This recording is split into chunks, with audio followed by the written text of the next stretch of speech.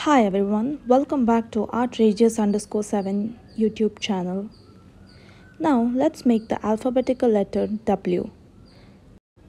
Let's take some clay and roll it into a standing line form.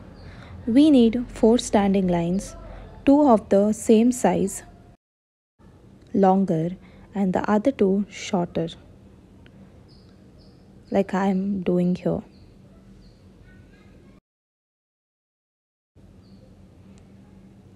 So the 2 are longer and the other 2 are shorter.